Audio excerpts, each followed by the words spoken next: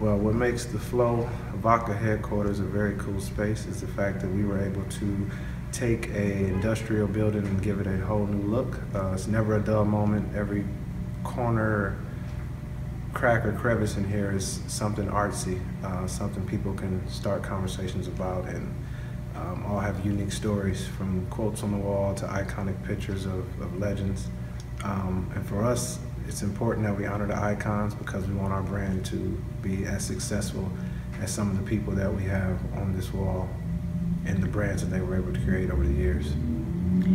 What made you decide to set up shop in an old warehouse? I chose an old warehouse just because I like the vintage look of the pillars and the brick walls, and I like to take things that look rough and make them look pretty, mix it in with contemporary style, French conventional furniture.